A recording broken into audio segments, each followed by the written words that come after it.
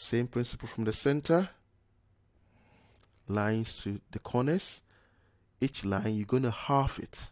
But each line, when you half it, you're going to do the half on the other side of the center, opposite side. So we start. This is 2 squares down.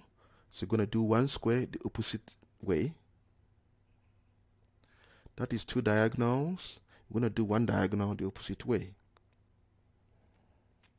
2 diagonals, do 1 diagonal the opposite way.